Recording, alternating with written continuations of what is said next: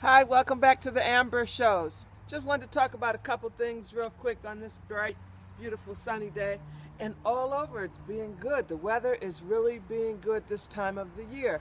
Well, it's not, I don't know how good of a thing it is. I mean, it's good for us who don't have to, be bundled up or be bothered with slush and snow and things like that. But the East Coast is actually still warm, and it does have to do with climate control, which is really not a good thing because of the effects of what's going on in the world with the greenhouse. So the greenhouse effect can be good as far as you're enjoying the weather here in December, but yet and still it's not natural and it's not how it's really supposed to be.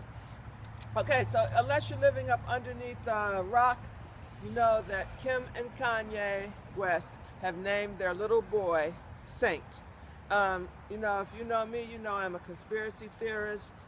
I have many thoughts about that, just like I have thoughts about Bobby Christina dying the same way as her mother dying a Grammy night, with Clive Davis is in charge of everything, and and I believe he's head of the devil makers of the Illuminati with the entertainment, and these are my own thoughts. I'm not going to get into it a lot, but if you are curious about the Illuminati, do some reading and research, and you'll see how far it's no different of a clique as any other devil worshippers or the Masons.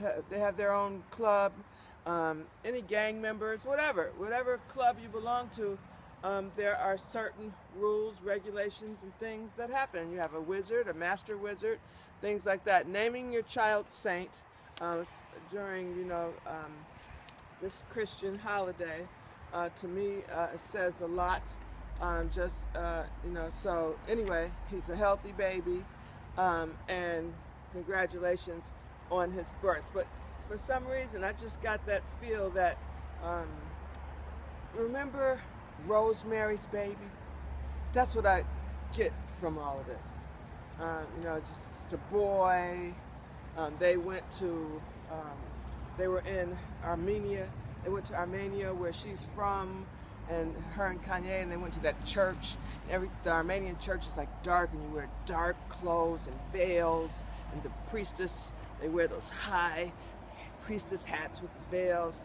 It's just all real spooky to me, all very Halloween-y. Listen, down here in Florida, a burglary suspect, let me tell you what he did. He's not the smartest person in the world.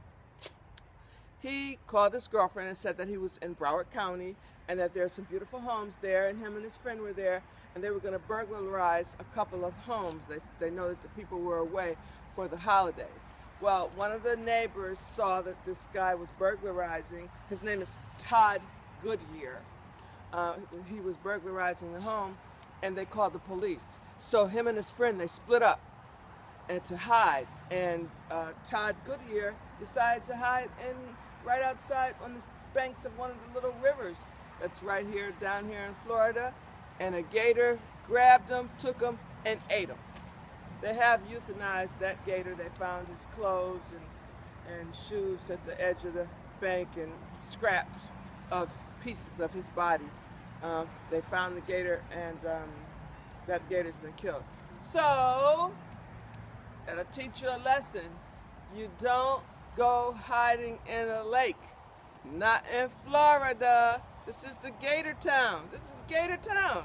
Well, rest in peace, Todd Goodyear. That was your last burglary. I wonder if they got the jewelry and stuff that he had stole. Okay. Patti LaBelle, it's a big deal about her pies, blah, blah, blah. Well, now they're saying that Patti, the guy who did the song, he was invited to Patti's house. Patti gave him a $7,000 Louis Vuitton bag, which I would have preferred the $7,000 cash. And now they're going to do a cooking special. So tune in so you can see their cooking special coming soon. Those of you who saw Empire, it was fabulous last week. They'll be coming back on in March, you'll be able to enjoy them again. And last night on VH1, they had nominees for the big stars that had great shows and success with their movies and their TV shows, the VH1 Awards, and it was really good. And Amy Schumer, she's so funny. She was on with Amber Rose. You know, I happen to like Amber Rose. I'm one of the people that like her. So, you know, she's very funny. And she's been in a couple of movies that I saw her in, where she just, on TV movies, and she was very funny. So she seems like she's going like the comedic route. And you know, a lot of times when people talk about you real bad anyway, you should talk about yourself, and then that takes the joke away. So, and that's what she does. And I enjoyed her last night. Also, Taraji P. Henson received an award as well. And she was very humble with her award. It was given to her by Debbie Allen. And it was a very good show. If you get a chance to catch it again, you know, they'll be running that show again. Also, if you can catch on VH1, they had the Mark, was it on VH1 or Reels? I'm not sure, but check your guides on your television. But they had the Mark Twain Prize Award was given to Eddie Murphy. And that was a really good show too. So if you get a chance and you haven't seen it, check them both out.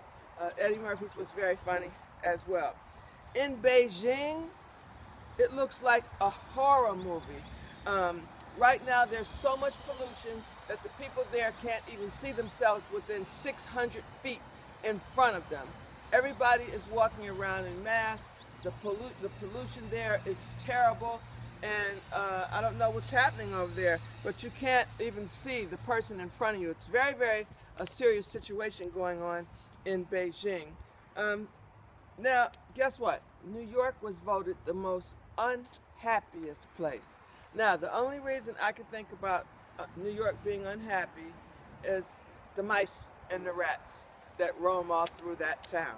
That's the only thing. I can't think of anything else that you would be unhappy about living in New York, because if you're lonely, there are so many people. You can go outside, places are open all the time, and you can always talk to people, stores are open, you can go to bookstores, you can go to computer stores and browse or read, you can go to the parks, you know, so many different things that you can do in New York. So I don't know why it's unhappy unless you're living somewhere where you got to go home and there's a bunch of mice and rats. And that makes me unhappy. Baby junkies, very sad story today I was watching, where so many babies are being born addicted to heroin. You know, now they're saying it's a huge epidemic.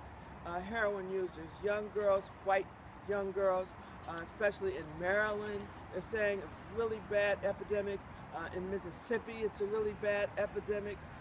It's really sad. And I watched with almost closed eyes, a little baby they showed who was going through withdrawals, and they shake and they throw up, and they're actually looking for people, for volunteers, where you can go and hug these babies and hold the babies at the hospitals. So if you don't have anything to do, or you want to do something different and give of yourself and your time, go to a hospital, ask about, they have border babies and babies that are withdrawing from drugs, and take time out of your day to sit down and hug them and hold them for an hour or two. It would make you feel better, and of course you're giving back and make the babies feel better. Many of the babies don't even live through the withdrawal.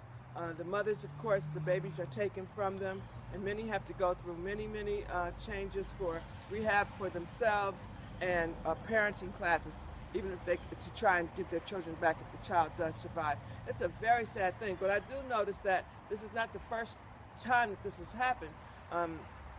Years ago, my sister told me, and this was like 20 years ago, 25 years ago, when she gave birth, that there were junkie babies in the hospitals and how sad it was to see those babies going through withdrawal. But they were all black and Spanish.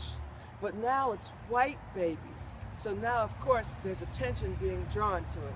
But go to your local hospitals if you want to volunteer and hug what's called a border baby. Those are babies where there are just so many babies are being given just being abandoned by their moms. When you go back to the beds, they're gone, the mothers are gone, and you'll be able to hold them and hug them for some hours. The border babies have to actually live in the hospitals until there's an opening for them to go into a foster care or an orphanage, and it can take up to a year or 2 years, and those babies are actually